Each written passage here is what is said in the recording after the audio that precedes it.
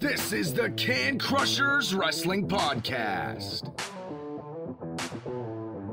The following contest is scheduled for one fall. Let's go nuts! It's Jimmy Nuts! Drive out with a car! With your hosts, Mark Martinez. Remember, just because you're trash doesn't mean you can't do great things. And the English Professor. It's called a garbage can, not a garbage cannot. Hey, this is former WWE superstar Duke, the Dumpster Drosy, and you are listening to the Can Crushers Podcast. And welcome back to another Can Crusher Spotlight. I am your host, Mark Martinez, and in studio, well, we're really not in studio, we're in dining room, Yeah, we're in my dining room. is the English Professor, Mr. John Padalano. John, it's been a while since you've been on for a spotlight, so this must mean something special is coming. Yeah, I didn't want to miss this one. We've got a really special guest. He's involved in the business. He's a fan of the business. And he is the associate producer of two really important pieces of art that have to do with pro wrestling. What are they? 350 Days, a documentary, and The Wrestler, starring Mickey Rourke and Marissa Tomei. Yeah, guys, our guest is Mr. Evan Ginzburg. We've been talking to him back and forth on Facebook a little bit, and he's a great guy from Facebook. I can't wait to get on the phone with him and talk, John. So many questions about 350 Days and what's going on in wrestling today.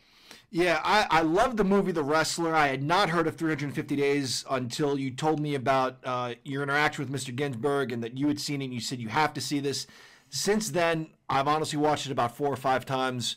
It's really good. If you love wrestling, you love good documentaries, guys, you need to see this. And we're going to pick his brain a little bit about what went into making these movies. Yeah, I've watched it a couple times as well, and you pull something different each time that you watch it. It's that type of documentary. It's not that you're glazing over something from the beginning. It's just you're like, how did I miss that on the third watch? Right. It's so good, you guys. There's some questions I definitely have for him that I want to get to right now. Yeah, but let's talk about collar and elbow first, because we have to. Al Snow is our boy. All right, I don't want to jump the gun here. Yeah, I mean, you got your shirt on right now. I do. Hats, hoodies, tees, and they're comfortable. I continue to say the comfort level of these shirts are my favorite. The truth is I'm still in my jammies, and my jammy is my collar and elbow t-shirt. Yeah, it's great. Guys, and when you check out, you can check out with a special promo code. It is Can Crushers, capital C and Can, capital C and Crushers. You'll get an extra 10% off of whatever they're doing. So make sure you head over to Collar and Elbow and use that Can Crusher code. But let's hear from Al. Let's call Evan, please. Yeah, let's do it. Wrestling. A love and a passion we all share. I've started a wrestling brand. The wrestling brand. A brand founded on the aspects of wrestling. Two entities working together to create a product that connect emotionally for people everywhere. Collar and Elbow is the brand. Passion and love for wrestling is the drive. I am Al Snow, and this is Collar and Elbow, the wrestling brand.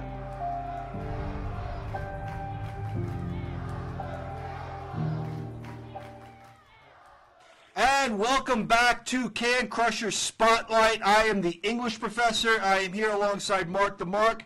We are joined today by Evan Ginzburg. If you are not familiar with that name, you certainly will be by the end of this interview. But maybe you're familiar with the names Mickey Rourke, Marissa Tomei, Bret the Hitman Hart, Ox Baker, on and on and on, Angelo Savoldi. Okay. Let's. Yeah, you guys get the picture. You get the Bring picture. Mr. Ginzburg on the show. Please. Welcome to the show, Mr. Ginzburg. Thanks so much, guys. Appreciate it. Mr. Ginzburg, so much to talk about. 350 days between the two of us. I think we've watched it now on Amazon 15 times. What an amazing documentary. We loved it. The nuances of it, it's unbelievable. Before we get into it, we want to tell everybody that you're the associate producer of The Wrestler and 350 Days, and you also have some other stuff out there as well, correct? Yes. Also on Amazon Prime, we did an old documentary called Wrestling Then and Now with Killer Kowalski, Nikolai Volkov, Homicide, tons of my friends, and basically, it's amazing when you create art 17, 18 years later, it's still out there and people are enjoying it. So you could check that out as well. I think what we want to do today is get an idea maybe of how you got into wrestling, when you first discovered it. Mark wants to handle that aspect of it. And then I want to talk to you a little bit about The Wrestler and 350 Days, since between the two of us, myself and Mark, I am more of the literary genius, more of the thespian. I've got that background, so I'll cover that. But Mark wants to go ahead and kind of find out some things about why you love wrestling so much. Yeah, what got you into wrestling? Who was the first person? Because we start all this. This is one of my favorite questions. Who said to a little Evan, hey, you have to watch this? Who introduced you to wrestling? Well, I'll tell you exactly what happened. I'm 103 years old, so back in the day, before there were thousands of cable channels, there were basically 13 channels and what was called the UHF dial. So on one cold, rainy, nasty day, I'm 12 years old, and I'm flipping the UHF dial, and all of a sudden I see this huge monster pounding on this Indian. And I'm like, what is this? I didn't even know what it was. It was Chief Jay Strongbow on a TV match, old school WWF. And, I'm a kid, and I'm like just fascinated. And all of a sudden he does like this herky-jerky war dance, and he conquers this monster. And I'm like, wow, this is like Marvel superheroes, and supervillains. And I start watching this. I figured out when it was on, same time every week. And there's Gorilla Monsoon and the Valiant Brothers and Pedro Morales. And, it was like Marvel superheroes, DC Comics, superheroes, supervillains come to life. And I was a total mark. I thought it was all real, and it was just amazing. And finally, my dad takes me to wrestling at Madison Square Garden, and we had a black and white TV set. And I walk into the garden, and I'm like, wow, this is in color. It's in color. And there's Killer Kowalski and all these, amazing, athletes. And the first match I saw was Nikolai Volkov and Freddie Blassie against Bruno Sammartino and Chief Jay Strongbow, June 24, 1974. I can remember the day. That's, how important it was in my life. And I would never dream that years later, Nikolai would be a friend, the Valiant Brothers would be friends. Life takes strange twists and turns. And that's basically it. I basically found wrestling by accident on the UHF dial. Who won the tag team match? Bruno and Strongbow, 2 out of 3 falls. Back then it was 2 out of 3 falls. But the match that really stole the show were the Valiant Brothers against Dean Ho and Tony Gurria. And later, I'm managing Johnny Valiant. He's sleeping on my couch. How surreal this all is. How surreal. Yep. And I'm guessing by your age and by the sound of a little bit of accent I'm picking up, you're familiar with WWOR Channel 9 out of Secaucus, New Jersey? Oh, absolutely. Saturdays at midnight. That's right. I watched that throughout my youth, and yep. And and is basically squash matches and an occasional tag title change, and it was just so much better than Raw or SmackDown today, which is stultifying for the most part with the scripted promos. And Johnny Valiant told me they would roll into a studio back in the day, and they would just cut promos all day. And basically they would just say, okay, Philadelphia Spectrum, August 1st, Valiants against, Ho and Garea. And they would just improv the whole thing, one after another, total improv. And today it's stilted, it's scripted, it's awful. We'll dive into more Raw and SmackDown because your very first post on Facebook this year is my screensaver now because I completely agree with everything you wrote. But I'm shocked that it took this long for John to tell you that he's also from Brooklyn, the whole WWOR reference, because he normally just wants to tell everybody he's from Brooklyn right off the bat because that's the way he is. I wrote a book, Apartment 4B Like in Brooklyn, about growing up in East Flatbush in the 60s and 70s. So I could certainly relate to Brooklyn. Yeah. You're familiar with Gravesend, Sheepshead Bay? That was sort of my neighborhood. Yeah, sure. Yeah. So, your post, your very first post about Raw and SmackDown this year, like I said, it's my screensaver. It's amazing. Why do you think wrestling has gotten so scripted that they can't talk anymore or cut a promo? What's your thoughts on that? It's a monster corporation, $1 billion corporation. They don't want to offend. It's PG.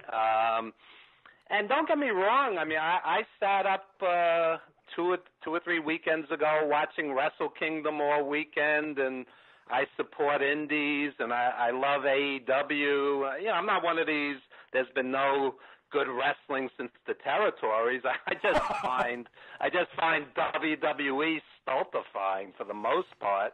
And it's a shame because the irony is WWE has one of the greatest talent bases in the history of this industry. And when you watch an NXT takeover, you realize how great it can be. But that's 6 times a year. Most of the programming, that ridiculous wedding or the Fiend against Seth Rollins, it's like penance for sins I committed in previous lifetimes. It's like a knife in my heart watching that stuff, Right. Agreed. Let's talk about AEW a little bit then. Upstart promotion, they're doing great things. You see a lot of, this week I saw a lot of Dusty in Cody. I know that it's maybe a backhanded compliment or whatever, but his promo was an old NWA promo, and that's why I think old guys like us, being 42, enjoy AEW as much. Is that why you like it as well? I just like rooting for the underdog. When I watch boxing, I root for the underdog. When you have AEW supposedly versus WWE, and that's really the fanboys creating all this drama. Right. Because nobody's going to be a threat to WWE. They're $1 billion corporation. They're going to keep chugging along no matter what. But I think Pentagon and Phoenix are the best tag team in the world. I think the Young Bucks are great. The old school guys who go, it's all flip-flop and, it's like these guys are great athletes. Some of the 70s guys, it's almost like nostalgia goggles. I mean, Ivan Putski is not Kenny Omega. Kenny Omega versus Okada is wrestling elevated to an art form. Okay, so everything was better back then is nonsense too. AEW has a tremendous roster. Do I like all of it? No. Sometimes it gets silly also, and I don't particularly care for 4 tag teams at the same time, an 8-man match. That doesn't do much for me. But when you have Phoenix and Pentagon against like Kenny Omega and Hangman Page or whatever, this is as good as it gets. I mean, it's tremendous wrestling, and I just like supporting the underdog. Yeah, you're singing our song. We agree wholeheartedly with that sentiment. We have said that there's really no time like the present. Is it all great? No. And sometimes we remember things through rosy-colored glasses. That's not to say there wasn't great wrestling growing up. Obviously there was.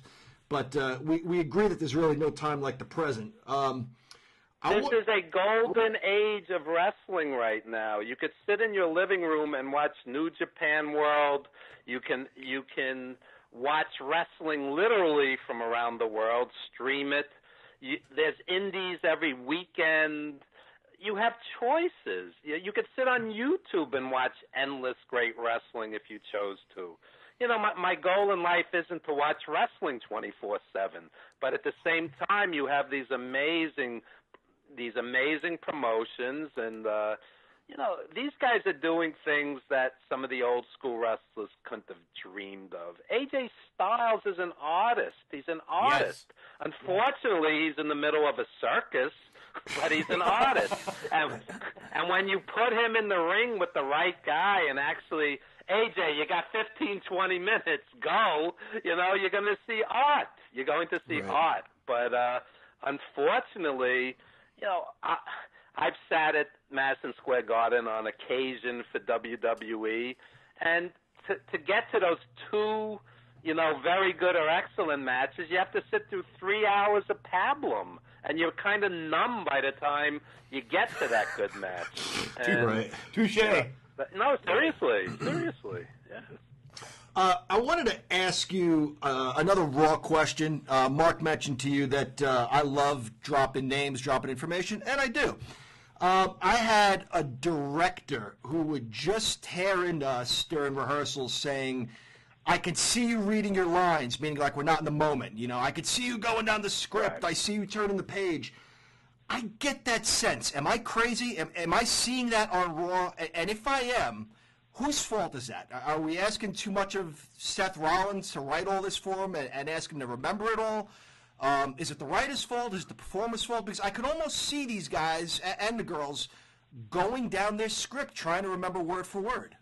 Oh, absolutely, absolutely. I was just telling somebody the other day, I was watching 3 Billboards outside of Ebbing, Missouri, and Frances McDormand won the Oscar for Best Actress. And I said to somebody, you forget she's acting. That's how great her performance is. You forget she's acting. And when you turn on WWE with the scripted, stilted, you know, promos, you could almost see the wheels turning in their head as they try to remember this nonsense that they're spewing, you know, this meaningless nonsense. And you know, Cody Rhodes, when you put him on, you could see it's from the heart. You could see he's improvising it. You know, he knows what he has to say. He knows what he has to put over, the angle, the upcoming match, the upcoming pay-per-view, whatever. But it's improv, and it's real, and it's from the heart, and it's a huge difference. I mean, I enjoy watching Chris Jericho just talk. In WWE, the only guy I could really say that is Kevin Owens. I think he seems to have a little more freedom, or else he's just a better actor because it doesn't sound as scripted when Kevin Owens is talking. I agree. I don't know if you watch any NWA at all, but I get that with Aaron Stevens too. Even if the comeback isn't as sharp or as witty, it's from his heart. He's got an idea of who he's playing. Yeah, and I think the issue with NWA is you have this great atmosphere, you have these really good wrestlers. I'm just not seeing a lot of great wrestling. You know, you're seeing good and very good wrestling. There is a difference. What happens with somebody my age is, you know, you're comparing very good wrestlers to great wrestlers. You know, I grew up on Terry Funk. You know, I grew up on prime Ric Flair, Don Morocco in his prime, etc., so on. And you go, okay, you know, this guy's good, this guy's very good, but he's not, you know, prime Ric Flair wrestling Ricky Steamboat. There is a difference. Oh, there's a huge difference. We completely agree with you.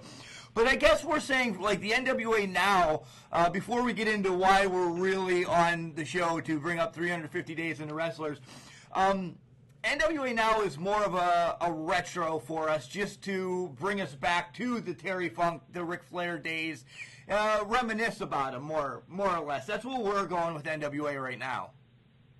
Yeah, support them. I mean, it's a quality product. I just have a very bad reaction when I see the WWE fanboys attack other promotions, like us versus them. I mean, this is a billion-dollar corporation with a 50-year head start. I mean, why attack the little guys? Why attack the new guys? I don't get that mentality. You know, I hear people literally say, WWE is my religion, Vince is my hero. I hear people say this, and I cringe, and I'm kind of like, dude, you got to get out of the house more. You got to start dating. Move out of my basement. You know, something's not right here. You know. Right. You brought up one more question before we chug along. You brought up indies as well. Do you go to some indies around Brooklyn or anything? Is there any indie shows you want to? One, maybe we'll come up and cover because John would love to be coming back home. Or is there any? Not only do I go to indies, I get in the ring and do a heel valet gimmick. Oh, wow. Team Splendid. Yeah, Team Splendid.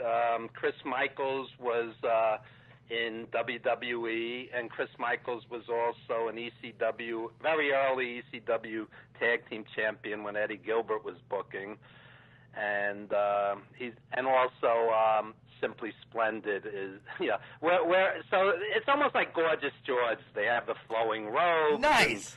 And I get on the mic and I rip on the guys with the WWE belts and, sitting in the audience. And it's a lot of fun, we have a good time. So NEW is one of the promotions that we work for, Titan out in New Jersey. I mean, you could literally go to an indie every weekend in New York and New Jersey. I mean, it's countless. I was just bored of listeners throwing out letters, A, B, C, D, E, F. There's 500 indies, but they're certainly out there. Go out and support. And this is what I tell the parents. It's funny. My best friend, we took his nephew and all his little buddies to indie shows. We never took them to WWE because we knew they'd meet the wrestlers, get photographs, get autographs. You're right on top of the action for $15, $20. WWE, the last house show at the Garden, $36 to $206 a ticket. Can you imagine a mom and dad taking two kids at those prices, plus parking, food, gimmicks? Could you imagine what that evening cost a family of four? Take the kids to an indie show, enjoy, meet the wrestlers, support indie everything, support indie music, indie film, indie theater. Really. I mean, the monster corporations, don't need you as much as these mom and pop operations. That's the best thing I heard thus far this morning. We are actually in about 3 hours from now packing our boys up to go to an indie event here in Pittsburgh, Pennsylvania. That's what we do every month. It's called IWC. They put on a show. Pittsburgh's the same way. Every weekend you can go to a show down here, and the kids love meeting the wrestlers. They're more family now than Seth Rollins will ever be. Yeah, Johnny Valiant was out of Pittsburgh. Pittsburgh was always a big wrestling town. Yeah. Yep. Okay, let's talk a little bit about The Wrestler, which has been out now for about 11 or 12 years. I just have a few questions about that, but then I really want to dig into this documentary, which I watched, honest to God, like 4 or 5 times over the last few days, 350 days. So your title was associate producer, correct? Yes. Basically, what that means is I was the wrestling guy. I brought in 125 or so different wrestlers for 5 or 6 screen tests. readings. I brought in Necro Butcher. I brought in Ron Killings. I brought in Ring of Honor. We shot at Ring of Honor, the climactic scene. I'll tell you a funny story. Necro Butcher was coming in to meet with Aronofsky, and he's really, really late. So all of a sudden, this, notorious hardcore wrestler, his mother calls up to see if he's okay. Okay? Oh, my God. His mother's calling up. So finally, Necro Butcher shows up, and the rest is history. And while shooting that crazy scene, we had this cinematographer from France, this sweet little woman, and she's in the middle of this like absolute carnage, and I'm like reading her face, like she's trying to capture all of this chaos. And it was an amazing experience to work on this. I'm sitting on set one day, just hanging out, that very sad autograph scene, and I'll give you the backstory on that. I take Aronofsky and the screenwriter and the executive producer, the money guy, Scott Franklin, to a convention, to an old school convention. And there's Captain Lou and Johnny Valiant and Iron Sheik and Nikolai and Mae Young and Moolah, all these legends who are mostly gone now.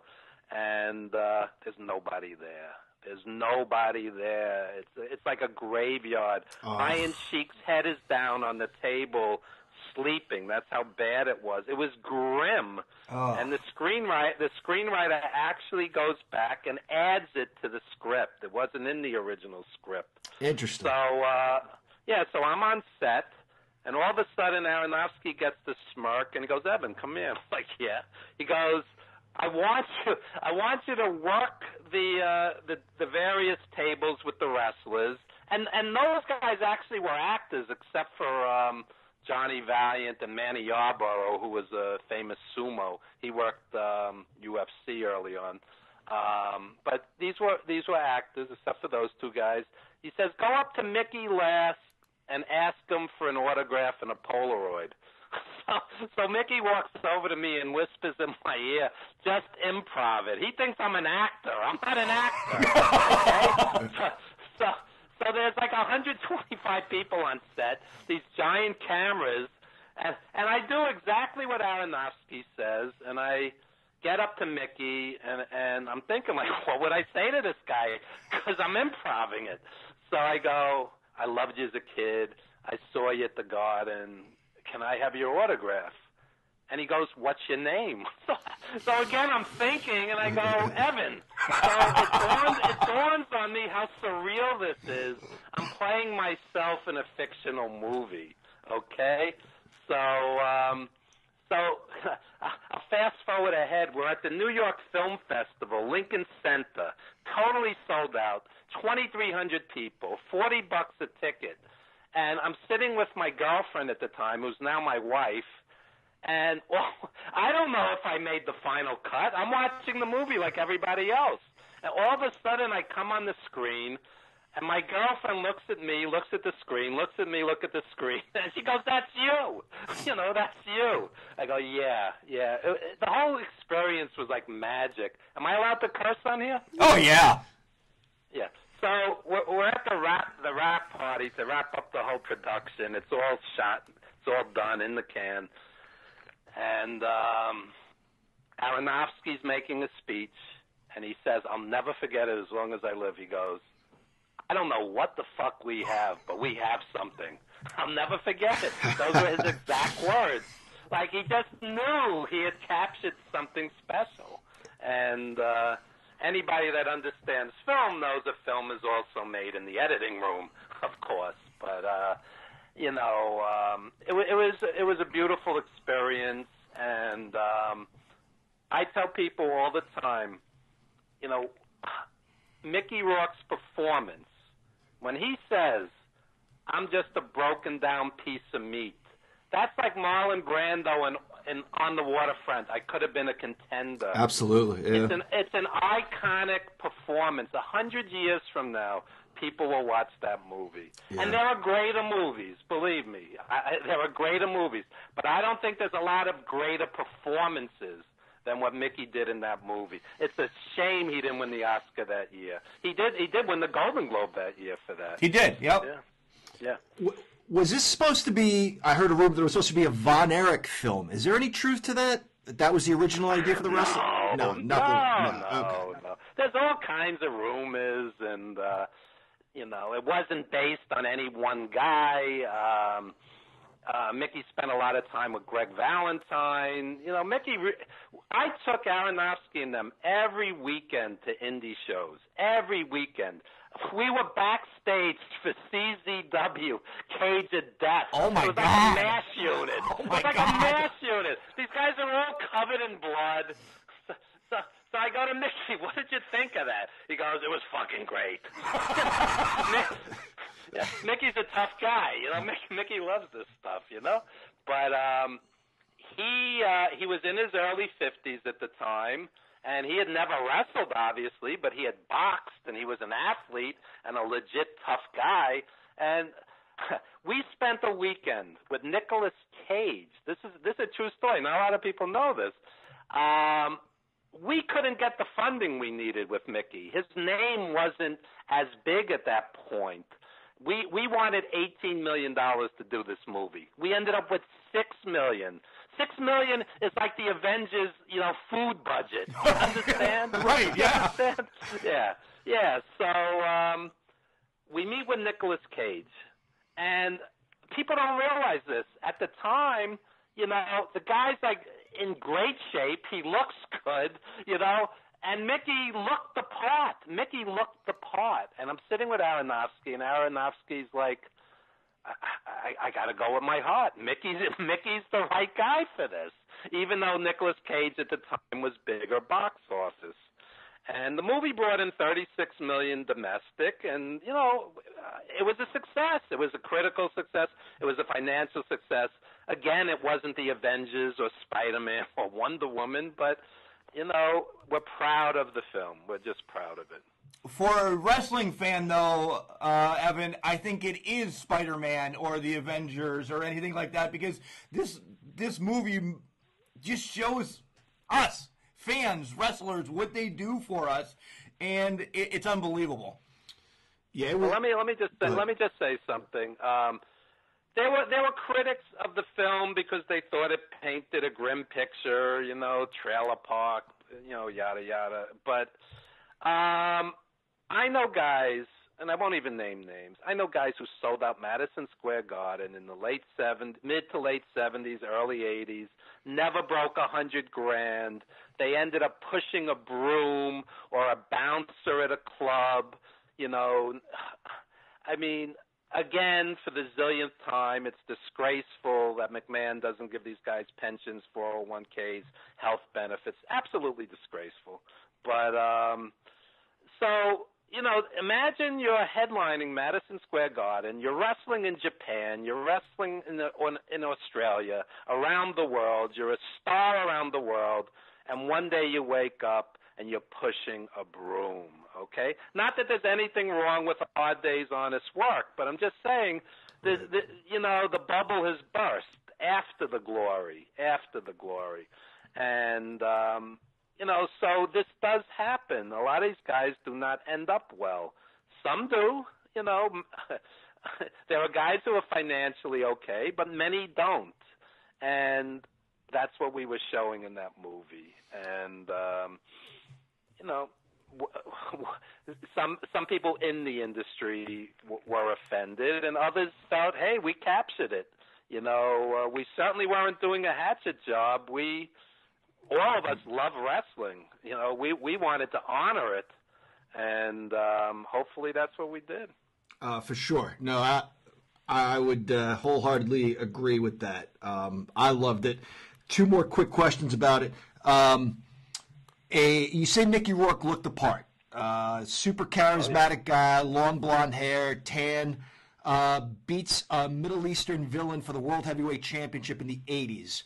Was there any outside influence on this character and some of the characters that appeared in this movie? Well, the producers and Aronofsky himself were mid-'80s wrestling fans, so they're thinking Iron Sheik. Right. Right. Yeah, and unfortunately, he's not in good physical shape, and really wasn't in good physical shape even back then. So I'll tell you a funny story. I don't know if you guys know this, but Johnny Rods played a character called Java Rook, and Absolutely. he would main event. He would main event in L.A. So I go down to Gleason's gym, and I say, Johnny, you'd be perfect for this. You'd be perfect for this. And I said, would you like to come down and read for Aronofsky? He goes, I'm in this business for 30 years, 40 years, whatever, and I don't need to read for anybody. I'm like, Johnny, this is a world-class director, Please, it's a great opportunity. He refused to do it. And it could have played out differently. I told Aronofsky to bring in Nigel McGuinness. Wow. At the time, was on top. Not to play that character, just to be in the movie. We had a scene where Romeo Roselli was wrestling Ron Killings briefly, and this was shot in Jersey. And I said, Nigel McGuinness is as great as anybody on the planet right now. But what I learned from this movie was a lot of times you're basing your choices on aesthetics. Who looks the best? Many times I recommended people, and Aronofsky was, he's too big. He's going to make Mickey look small. We don't. And then what I kept saying to Aronofsky for that autograph scene, I said, let me bring in Jimmy Valiant and John and all the old school guys, Captain Lou. Let me bring in all those guys for that autograph scene. And he's debating, and finally goes, I don't want to do it. Mickey's going to look like what's wrong with this picture. He's going to look like the odd man out. So we ended up with actors, and the only legit wrestlers, like I said before, were Johnny Valiant and Manny Yarborough, who was a sumo. I'm still stunned over Johnny Rods. Brando read for Coppola, but apparently Johnny Rods doesn't read. Holy cow! All right. Well, he's not an actor. He's not an looking actor. at it from a wrestler's point of view. Okay, no, I see. All right. Rumor has it Roddy Piper, maybe some other guys, went up to Mickey, hugged him. Some guys thanked him for putting this together. Did you experience that? Did you see this happening? I wasn't at that particular function. I was at various film festivals with them, but I was not at that particular one. But I believe I saw it on YouTube after the fact. And Piper said many, many times how moved he was by this movie, that he cried, that he felt that it really captured his life, his experience, and it's a powerful film, and it could have been a boxer, it could have been a football player, it could have. This is not unusual. Somebody's a star, and then 20 years later they're hanging by a thread.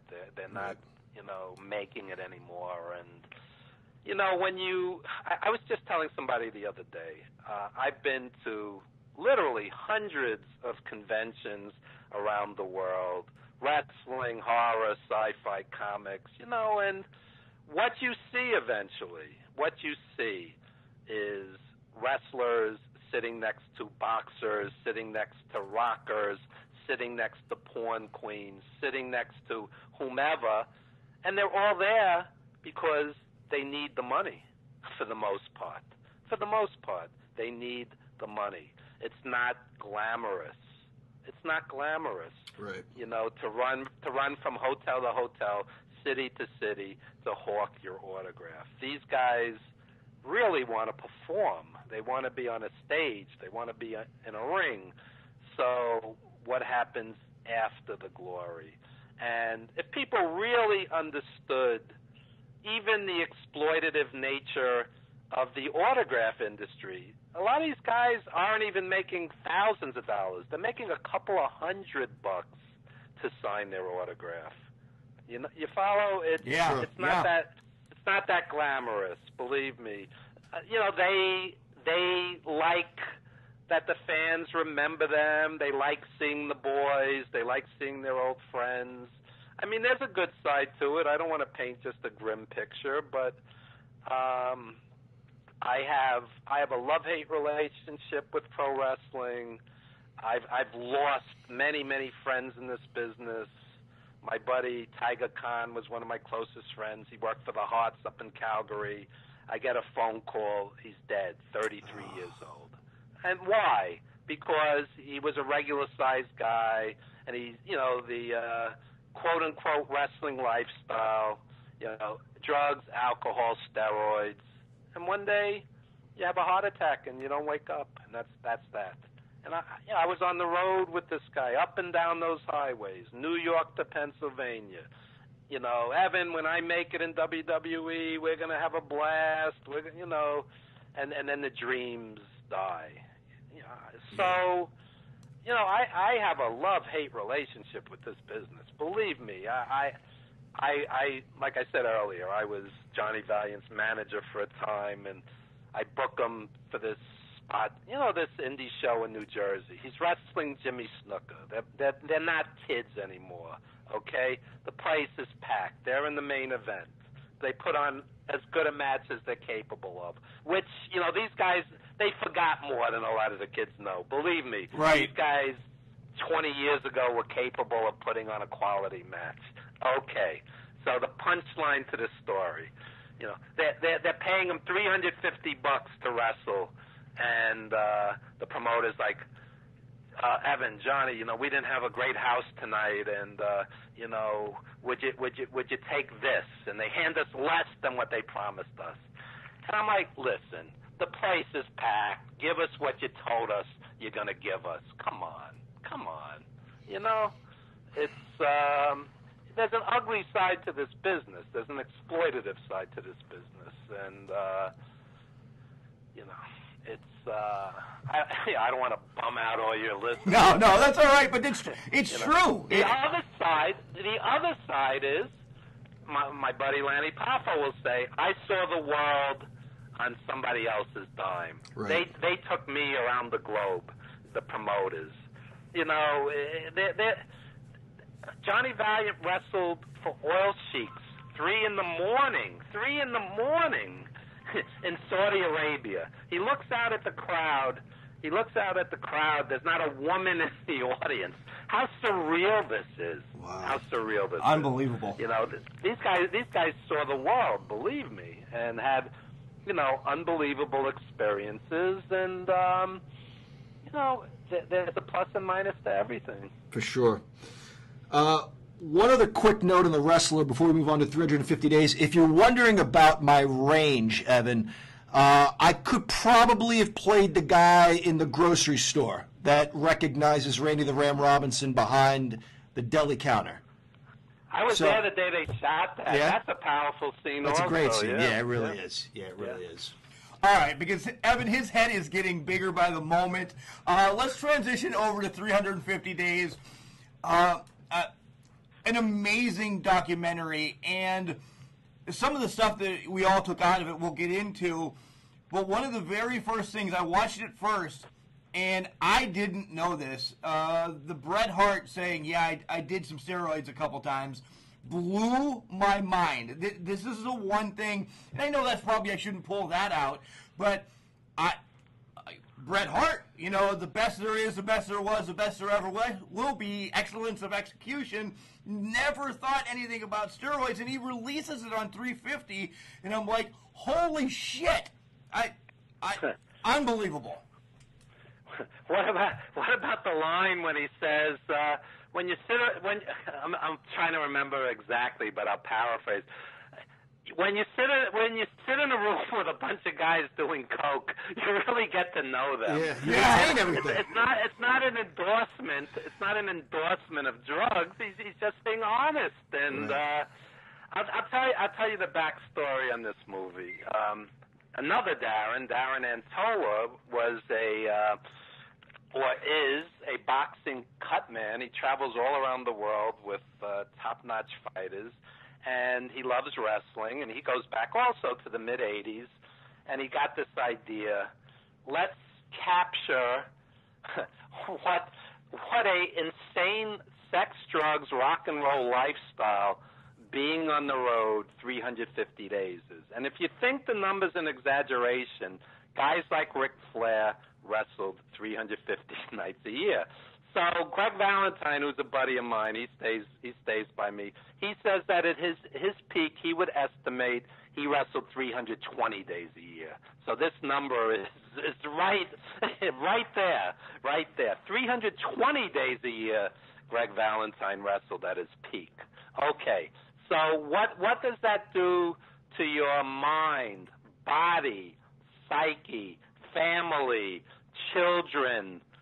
You're not home for Christmas. Why? You're wrestling Starrcade. You're not home for Thanksgiving. Why? You're wrestling at the Survivor Series. You're not home for the kid's birth. You're not home for the kid's marriage. You're not home for the kid's graduation. What does this do to your relationship? So the wrestlers will tell me, seriously, quote unquote, Evan, I'm always in pain. I'm always in pain. They hate the word fake. They go, my hip replacement wasn't fake. My knee replacement wasn't fake. My 3 divorces weren't fake. My kid not talking to me isn't fake. Okay? And that's what we wanted to capture. So we have a meeting with the editor, Michael Burlingame. First time I meet him. He worked with Paul McCartney, Mariah Carey, John Cougar Mellencamp, Sting, the singer, not the wrestler, from the Police. And he knows nothing about wrestling. And I said to the producer, I said, this guy's perfect. He's perfect. This guy's going to hone the best material, the most poignant, the most powerful, because he doesn't know the main event guys from the mid-card guys, from the quote-unquote jobbers. I don't like the term, but that's how most people recognize it. He doesn't know one from the other. He's going to pick out. We had 90 hours of footage. 90 hours. Oh my God. Which he honed into an hour 48. Okay, and I said to him, Mike, this is the movie I want you to make. I said, imagine an 80-year-old woman who never watched wrestling. Make this woman cry. That's what I want you to make. This is not a shoot interview. This is not who was the booker in Chattanooga in 1972. We've had enough of that. That's not what this is. I said, make people understand what was it like to be on the road and sacrifice mightily for the fans, to be away from their families, to always be in pain. And to be in pain and wrestle anyway because you're scared of losing your spot. It's a brutal business. And I said, capture all of this. Capture all of this. And he did. And I just said, the world doesn't need another shoot interview. It really doesn't. And if you go on Amazon, it's very interesting. There's about 100 reviews. About 80 of them are glowing, 4 stars, 5 stars. Then you have like the 1-star reviews, like a fraction as many, a minuscule amount. They just didn't get it. They go, I knew a lot of this information already. It's not about information. It's about these guys pouring their hearts out, saying how guilty they are for committing adultery, how guilty they are for not being there for their kids. This is from the heart, this movie. Just like The Wrestler, this is from the heart. And, if you don't appreciate something like that, watch another shoot interview. But that's not what we were trying to do here. George the Animal Steel said something very interesting, and I've often thought this. You know, the pulling the curtain back, looking into their lives. George the Animal Steel said the fans don't want to know what a drag this is, and I kind of understand that. Did you gain a different perspective from this? Did this ruin anything for you? You know, I can't go back now and watch WrestleMania 8, Money Incorporated against the Natural Disasters and not think, geez, Ted DiBiase maybe just got off the phone with his wife and she wants to talk to him when he gets home. How the hell is he concentrating on this match? Did you get a different perspective after this? Did it ruin anything for you? A lot of these guys were personal friends even before, because I was acting as an agent and booking various guys and on the road with various guys. So I basically knew the horror stories in advance, but you know, it's very painful to have a camera pointed at you and basically say, I wasn't a good husband. I wasn't the dad I wanted to be. I wasn't there for these people who stood by me while I was away, and I you know, it's a very mixed bag. If you watch the movie, a lot of them say I would do it all over again. I saw the world. I had great experiences. I performed in front of vast crowds, including WrestleMania. You know, I entertained millions. I followed my muse. I followed my dream.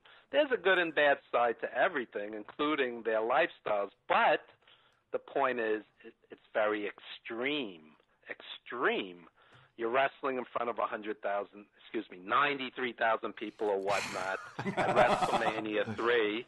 At WrestleMania 3, the next thing you know, you're wrestling in front of 93 people at a high school gym somewhere, you know, because you're not who you were 10 years before. And, you know, it's all I could say is the film is from the heart, and these guys poured their guts out, and, you know, we're very proud of it.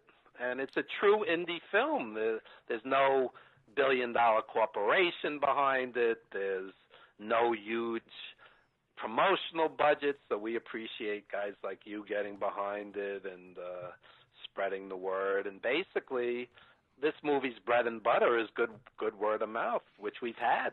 We've had nothing but good word of mouth. Well, it's Good, yeah. It's amazing. Great, yeah. It's very, very good. So spreading the word is an easy job for us because we thoroughly enjoyed it. On that, absolutely. On that note, as far as, you know, pouring their guts out in the honesty, I met Bruno Sammartino a couple times about 20 years ago, and both times he just outright lied to me, and I found out years later I got kayfabed by Bruno Sammartino. Mark and I feel like, to a certain extent, you know, we don't know everything. Of course we don't know everything. No. Some of these guys still hide certain things. Were you surprised by the level of honesty that they showed you guys during the shooting of this film? Yes and no. No with the guys we were friends with already. I mean, like I said, Greg Valentine's a friend, and you know, Tito Santana we worked with quite often, and you know, J.J. Dillon we had some kind of relationship with. But when you walk in and you're talking to strangers, you know, that's a different scenario. And I think they sensed that director Fulvio Cesare, that producers Darren Antola and David Wilkins, I think they just sensed that, you know, these guys were passionate about wrestling, passionate about the movie, passionate about doing it right. It wasn't a hatchet job. You know, these guys are very street smart. They've dealt with kings and queens and the scum of the earth as well. Some of the scum of the earth are promoters. Right. Okay. So you know, I think they just sensed that this was not some kind of expose hatchet job, you know. So I think that relaxed them, and, you know, they opened up. Right. And you know, inevitably, while you're setting up the cameras and all of that, you know, you start talking, you know, just as people, and I did a promotional interview with J.J. Dillon on behalf of the movie, and I'm like, J.J., those NWA shows in Philly in the mid to late 80s, I said, that was the greatest wrestling I ever saw. I'm being honest. I've been going since 74. I said, those nights, you had the Horsemen on top, then you had the Road Warriors, Midnight Express, Rock and Roll Express. The talent was so unbelievable. You had guys like Billy Graham and Jimmy Valiant mid-card. Yeah. Guys who used to headline the Garden. I mean, the talent was unbelievable, and the shows were unbelievable. I said to JJ, sincerely, I said, those were some of the best nights of my life, being at those shows. And, when you talk like this, and you're pouring your heart, and the thing that people really don't express is inevitably, when you talk about going to wrestling as a kid, as a teenager, you were with your father, you were with your grandfather, you were with your uncle, grandmother, mother, whoever, and a lot of them are gone now. They're gone now. And you look at it as those were some of the best nights of my life. My dad took me there. My grandfather took me there. My uncle, aunt, whomever. I don't want to make it male, female. It could be anybody. And you look back, and these nights had meaning to you beyond the wrestling. And I've made an effort to take my best, like I said before, my best friend's nephew. We've taken him and the kids to tons of wrestling, and I'm hoping one day when I'm gone, they'll look at this as, wow, Evan and they took us to some great stuff. We took them to tons of Ring of Honor shows instead of WWE. So they saw some great wrestling. Yeah, they did. If you took them to Ring of Honor, they definitely saw some great wrestling. I'm talking Bryan Danielson, not Daniel Bryan. Right. Yeah, I'm talking some great wrestling. Yeah. A lot of these guys, as you said, were very forthcoming with information. Marty Jannetty held back a little bit. Party Marty was talking about partying back in the days with his tag team partner, and he wouldn't, in his words, he wouldn't mention Shawn by name. Do you have any idea whom he meant? Who he meant? Yeah, he says he wouldn't mention Shawn by name. I'm just messing. Yeah, well, I'm assuming he's talking about Shawn, but yeah. That was my attempt at humor, Evan. I don't think he was holding back. I think that's him. Even today at age 60, I think that's him. That's Party Marty. I don't think he was in character. I don't think he's ever quite changed from what I've seen. No. We ran into him a couple years ago at the big event in New York City, and he was definitely Party Marty that night, let me tell you. I happen to like him. I think he's a good-hearted guy, and very, very sociable, very. Oh yeah, friendly. we do too. He was a great time for sure. You brought up that you had 90 hours of film. How long did it take to make this documentary? I know it's years, but are we talking like 10 years? This has been in the works for 6 years. 6 years. And the wrestler from beginning to end was 7 years. Wow. People have no idea. I'm not talking filming. The filming of the wrestler was 35 days, 7 5-day weeks. But you're talking 5 or 6 script revisions and getting the funding, meeting after meeting, trying to get the money for this. And same thing with 350 days. You have to finance it. Every photo, every piece of music, every video clip, there's legalities. There's contracts. There's payments. There's, the business end of a movie is very, very complex. Even distribution is complex. It's almost like a pie chart. Everybody gets a piece. It's not just the filmmakers. believe me, you're not going to get wealthy doing documentaries. You do documentaries because you believe in something and you have a passion for it and you need to tell that story. I tell anybody that wants to do a documentary, understand you're going to spend an awful lot of time, blood, sweat, tears, and you're not going to get wealthy from this. Evan, is there a reason, and I'm going to answer my own question with this question, I know. Is there a reason why only on Amazon? I mean, is there ever going to be a copy of this that I can have in my house? Or oh yeah, it's available on DVD and Blu-ray. No problem. Just go to 350daysthemovie.com, and everything is up there. And that's the number 350daysthemovie.com. And it's out on Blu-ray and DVD. It's on Amazon. You can watch it free on Amazon Prime. You can watch it free on Tubi. You can rent it or buy it on any major cable system. You can buy it on YouTube.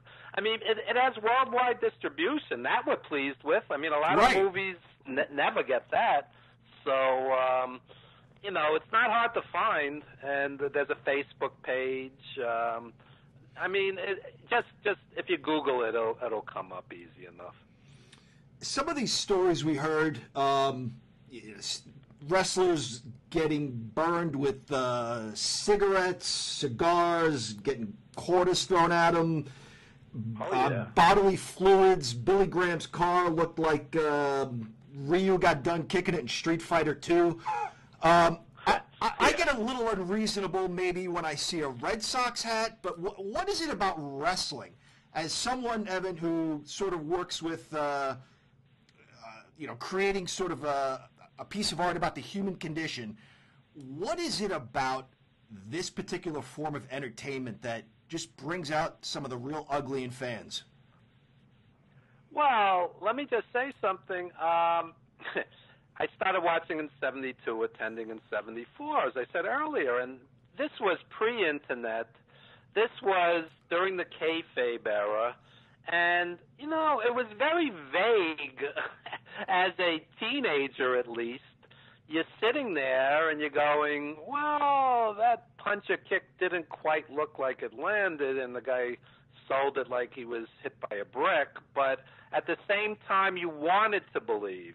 And many of the fans in that audience did believe. And back in the day, Nikolai, who was a dear friend, he said to me, they had to send him and the Sheik out hidden in an ambulance in the middle of the show because they had so much heat they couldn't walk out at the end of the show and with the mob of fans outside. They actually, at Madison Square Garden, they would hide them in an ambulance and drive them out of the arena. So not all of this is in 350 days, but I could tell you stories. A fan threw acid in Blassie's face. Oh, my God. Yeah. He lost vision in part of his eye, in one eye. And Piper was stabbed, Mulligan was stabbed, Moolah was stabbed back in the day. Mulligan was slashed very badly, and Johnny Valiant told me a story. He's up in Canada. The Valiant brothers started a riot. The fans were literally stomping him. And Butcher Vachon, who was a huge burly guy, he's in 350 days also. He ran out and saved his life. Okay, so those fans believed back then. This is what people don't grasp today. Vince McMahon publicly said it's a work, publicly, back in the late 80s. So it's not exactly a secret. What I tell people today is, I don't think there's 10 guys that get legit heel heat. Lesnar does, Ciampa does, okay? MJF seems to, okay? But there's not a lot of guys that get legit heel heat. But back then, you had these unbelievable villains, and the fans thought it was real. So they're like, he's killing my hero. You know? Yeah. And they'd run into the ring with a knife or whatever. You know, they weren't. You know, it was a different era, a different time, and you know, even myself, I started out as a sheet writer. You know, we didn't even have the internet, late 70s, early 80s, you know? And it was exciting to find results from another territory. And you didn't know that every night of the week, you know, these two guys were married and having, you know, the same match every night because you didn't have the internet with the results. It was a different world back then. It sure was. You mentioned in the documentary also you talk about Gorgeous George, which now goes back maybe 3-4 decades before what we were just discussing, and you see him maybe combing his hair, and the ref goes to check his tights, and he says his line, "Get your filthy hands off me," and you see a sophisticated crowd in suits, and they all laugh. At some level, did we always know what we were watching was entertainment, that it was a work? How did we go from that to, you know, 3 or 4 years or decades later, someone getting acid thrown in their eyes? Well, there was always this suspension of disbelief. It's like when you're watching a movie, you know the guy's not shooting the guy, they're actors, you know? There was a suspension of disbelief. But at the same time, like I said, a lot of fans believed. They believed. As a kid, I believed. Absolutely. I'll tell you what happened. Guy says to me, older kid, he goes, Billy Graham's going to beat Bruno for the title in Baltimore. I think it was April 30, 1977. Okay? So April 30, 1977 comes, and Billy Graham beats Bruno in Baltimore. And I'm like, it's like the bubble burst. I'm like, oh, man, this isn't real. You know? So, but then I kept going, and I just looked at it differently. This is an art. This is, you know, it's an art. It's magic what these guys are doing. And a movie's not real, and a TV show's not real. What's the difference? Right. You know? Yeah, for me it was when Rick Rude picked Cheryl Roberts to kiss, and my uncle said, John, out of all the women in the audience, he goes and picks that other wrestler's wife. I was like, oh, wow. Yeah. What are the odds of that? Yeah. So, Evan, that's pretty much 350 days, but what else are you, do you have anything else going on right now? What else can you tell us that you have in the bubble, I guess, huh? You could go to Facebook. I have Evan Ginzburg's Old School Wrestling Memories page, and this is not one of those, there's been no good wrestling since the territories. That's not what we do. It's like very knowledgeable old school fans, you know, talking about, you know, just, again, great memories and great experiences. And, you know, some of my closest friends in the world I met through wrestling. And then there's guys I wouldn't piss on if they were on fire. You know, that's the wrestling business. That's the wrestling business, you know? And I just like the guys in the movie, I can't say I regret a lot, but there's a lot of obsessives, there's a lot of negativity, and I just think the whole industry would be better off if these guys got pensions and 401ks and health benefits. I think they more than deserve it, and I just think it's a shame that a lot of these guys do not end up well. And I know lots of indie guys who have never made it, but they have 16 concussions. They have terrible injuries.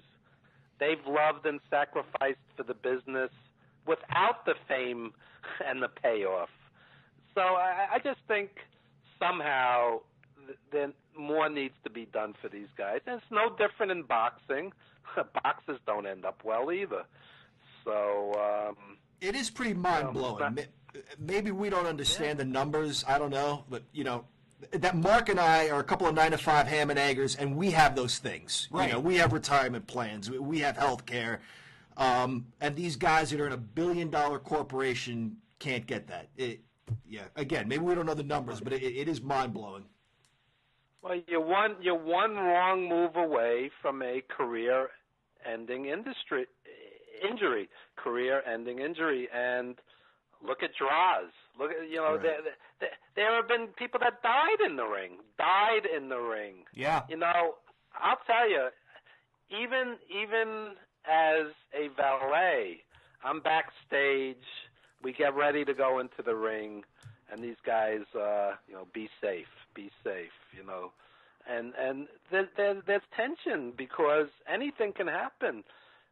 Greg Valentine walked into a ring. The ring steps were old and shot, and the ring steps broke, and he tore up his knee. Wow. Tore up his knee.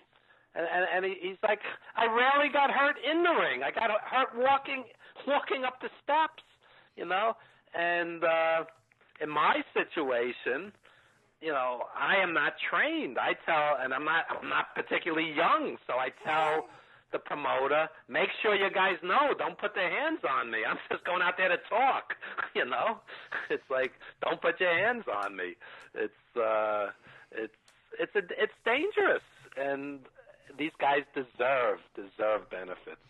You mentioned the word tension. I'm not trying to be funny here at all. Mark has been a ring announcer for a local wrestling promotion, and he obviously couldn't sit with me that night. He did a great job. But when he would come out at the end of the night, he was a changed man, and he talked about tension in the back. There's a lot that goes into it that we don't know, that we'll never know. Oh, yeah. I mean, basically they'll huddle and put a match together, two teams or whatnot, and there's a lot to remember, and, this is the finish, and, and the referee's in the huddle, and, there's a lot of mechanics to putting together a 10, 12, 15-minute match that people don't realize, and, again, you want to do it safely and come out in one piece. And I was on an indie show once. Guy hits the guy with the chair in the head, and the second I heard it, I knew it was wrong, and the guy's head was split open. The guy's head was split open. Yep. The guy needed like 18 staples in his head. Oh my God. And and that's for a $50 indie payday. You follow? Yeah. Oh yeah. It's a rough business, and only a small percentage will make it. And I think it's great today that there's more opportunities. You have a lot more. It's not a one-horse town anymore with WWE. There's tons of work, but if you really understand this business, a lot of these smaller groups are not spreading the money around. Believe me. The guy, you think of somebody as a big deal, but the wrestlers are not making a lot of money. Right. In most scenarios. You can make good money in New Japan. You can make good money in WWE or AEW if you're on top. At the bottom in WWE, there are New York City school teachers making more money than some of these guys. Wow. Yeah, there's guys on primetime TV making $57,000 a year. Okay, so you're saying, as a 9-to-5, I'd like to make $57,000 a year, but that's not a lot of money when you're on the road and you're sending money back to your family. Right. It's Right. minuscule. Right. Okay, and I get my pet peeve with wrestling. I get so tired of the fanboys. They know what they're getting into, and they all piss away fortunes on wine, women, and song. I'm like, you have no idea what you're talking about. One, these guys didn't make fortunes to begin with. Two, they didn't all piss it away. Some do, many don't. And three, they were never paid what they deserved to begin with in most scenarios. It's a little different if you're, the top of the WWE pyramid. But what if you're at the bottom of that pyramid? Do you really think guys on NWA Power and other promotions are making big money? They're not. Oh no, no way. They're just not. And it's a dream. Kevin Owens, I saw little tiny buildings, and now he's headlining Madison Square Garden. But that's the exception. That's not the rule. That's the exception. Right. We've had some guys on the show before. You'd mentioned earlier your story. Hey, look, we didn't make what we thought we made, and you're turning around and looking at the crowd saying, come on, who are you kidding here? But we've heard stories of just basically promoters skimming off the top, and then, kind of like your situation, saying, hey, look, this is what the payout is. It's disappointing to hear. It's just really disappointing to hear almost how commonplace this sort of thing was. And maybe still is. I don't know. Well, there's the old expression, two hot dogs and a handshake or whatever. Right. A lot of these indie guys, that's what they're getting paid, 2 hot dogs and a handshake. And you did a great job, kid. And meanwhile, the kid's doing all kinds of high spots, risking his life, for 2 hot dogs and a handshake. And I think what these kids have to learn is don't put yourself at risk and learn how to tell a story. And it's not 37 high spots, because that's not what a WWE or whomever is looking for. They're looking for guys who can work a match and tell a story. I have no problem with the Young Bucks and Super Kicks. I enjoy these guys. But at the same time, sometimes less is more. That's what the old school guys will tell you. Less is more. You work the crowd, you get the ref involved, foreign object, whatever. You don't have to do endless moves, especially if nobody's selling. It becomes a meaningless blur. I could tell you results from 1974, and sometimes I couldn't tell you what happened at the Elks Lodge last weekend because it's like a meaningless blur. No, seriously. That's not Alzheimer's. That's just, the stuff becomes meaningless after a while. Yeah. So on that note, just 2 more quick questions. Bret the Hitman Hart, in your documentary, is a self-described train wreck because of how hard he worked. And his matches they were pretty. They were very pretty. His pile driver, he was great. He's my all-time favorite wrestler, and it's not even close. His pile driver looked absolutely devastating, and he claims to have never hurt anybody. We met Hillbilly Jim, who was an absolute sweetheart, and said, I didn't do any of that. I have my health. I have my faculties. Who did it right, in your opinion? Because you remember more Bret Hart matches than you do Hillbilly Jim matches, don't you? I always come from create art. Right. Create art. And Bret Hart created art. And Hillbilly Jim was colorful, likable. He's my experiences with him. He's a great guy and down to earth. And I can't say a bad word about Hillbilly Jim, but I can't say a great word about Hillbilly Jim matches. Right. And I can say that about Bret Hart. And 100 years from now, I think people will watch Bret Hart matches, and they may not watch Hillbilly Jim matches. And I just think art stands the test of time. I'm middle-aged. I'm sitting here watching the top 100 movies of all time.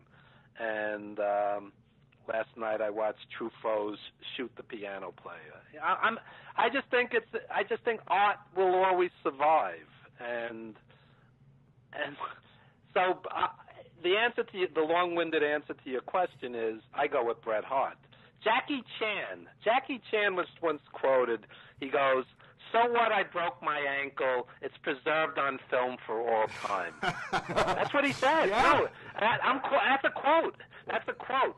And you can watch Drunken Master 2, Police Story, whatever it is, Jackie Chan Prime, 1980s.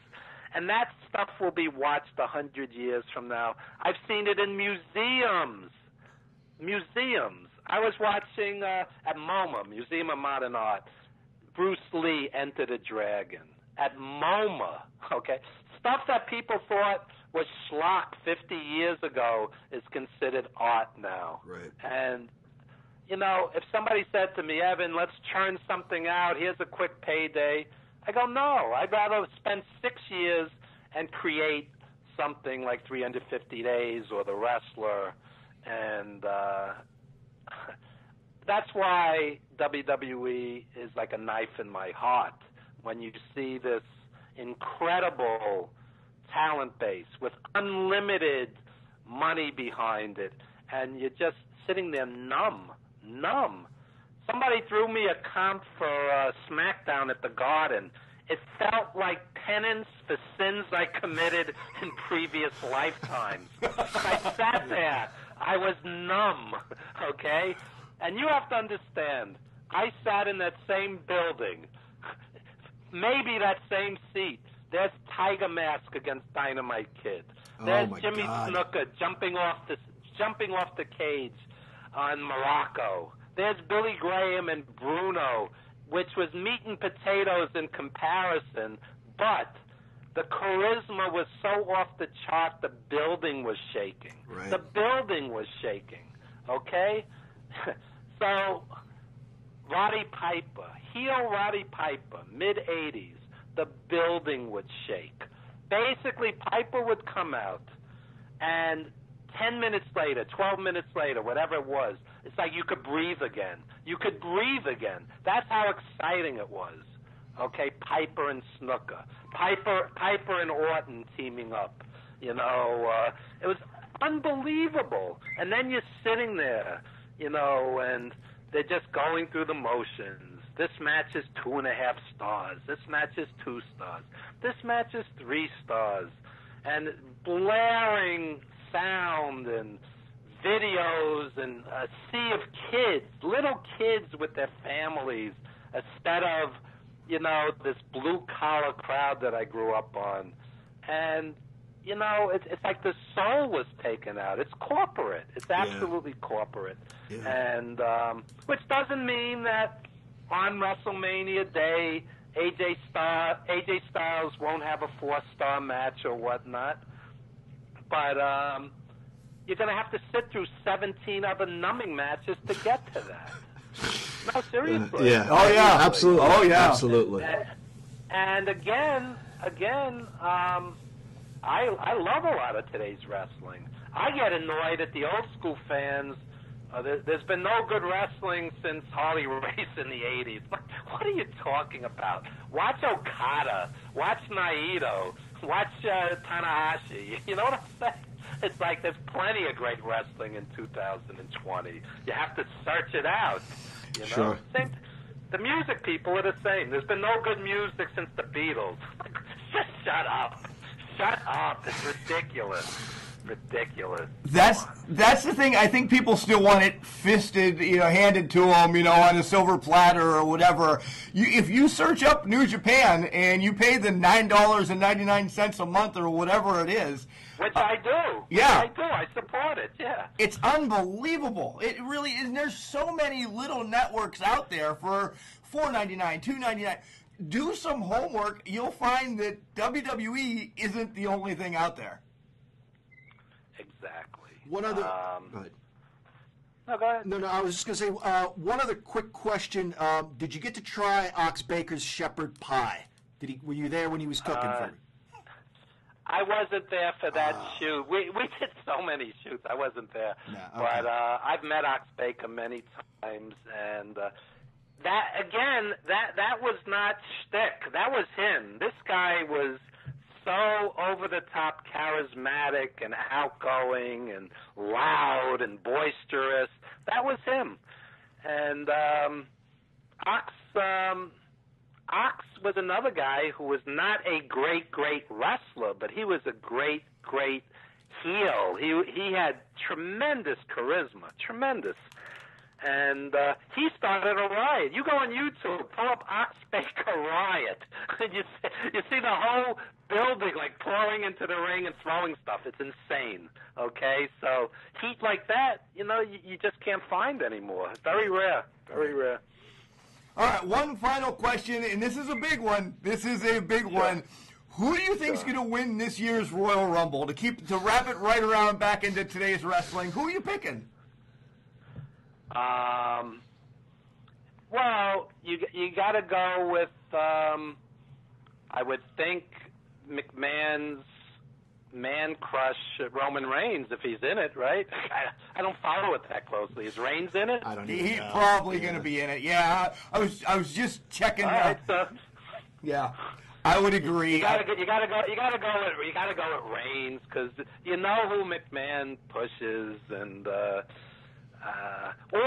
McMahon has a thing for Corbin, Baron Corbin, who's like a vast vacuum of non-charisma. Of all the guys, that's McMahon with the big man fetish, you know? I'd rather have paper cuts in between my fingers than watch any one of their matches. Oh my God! All right.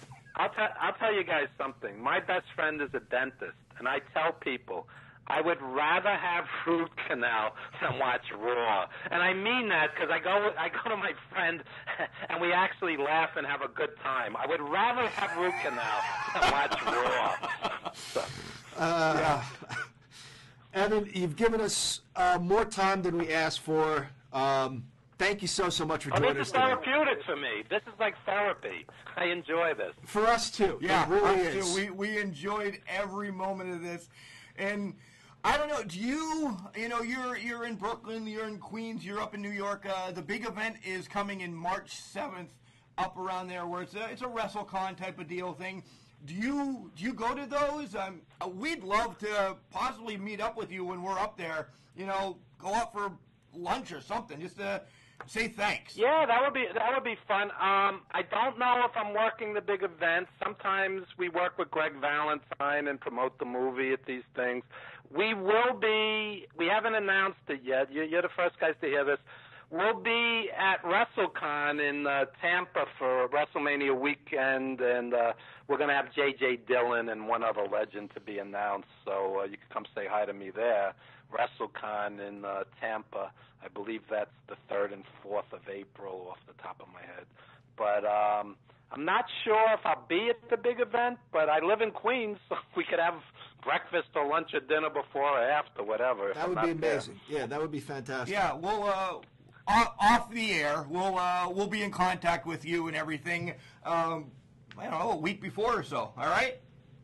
Yeah, awesome. That'll be fun. And again, I want to thank you for the support of 350 Days. When all is said and done, it's an independent film, and we have Bret Hart and Billy Graham and Ted DiBiase and Valentine and Tito and all these legends, but really it's an independent film, and we appreciate people getting the word out and positive word of mouth, and that's what's going to keep it growing. And thank you for taking this much time with me. It's really gracious of you. I appreciate it. Absolutely. And we loved it, guys. Listeners, 350 Days. It is an awesome wrestling documentary. If you haven't seen it yet, you need to see it. It's about life on the road and it's actually everything that goes with it. life-changing. From what I watched, it was life-changing. It really is, and that's not an overstatement at all. Evan, once again, thank you so much for coming on the Can Crusher Spotlight. My pleasure, guys. Thanks so much. Anytime. If you need me down the road, I'm happy to do it. I could trash Raw or whatever you need.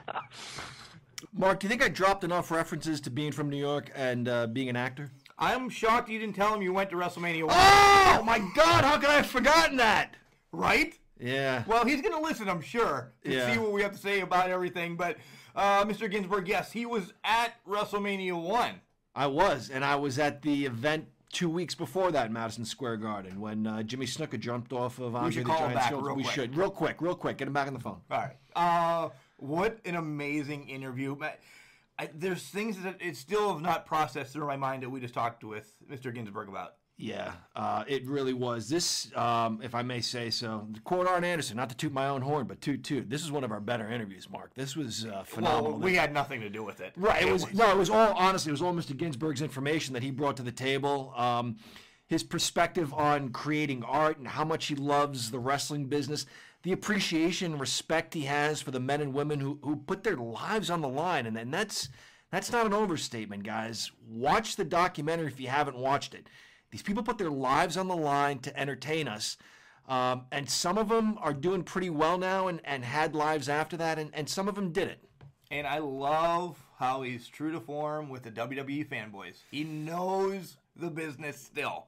He does. And, you know, we try not to call out fans for what they like or don't like, but it's hard not to agree with him. You know, you like wrestling, you like what you like the promotion you like, that's absolutely fine. There's no need broaden your horizons. Yeah, broaden your horizons and don't crap on what anybody else likes.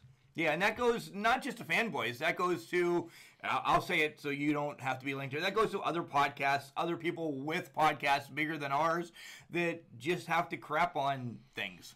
It's because we're on their radar. We are on their radar. I'm telling you, we say things, Mark, and the next week we see it on TV. Yep, they're listening to us. They're listening. So, once again, thank you, Mr. Ginzburg, for coming on the show. It was amazing. I'm excited that we might run into him when we go to the big event.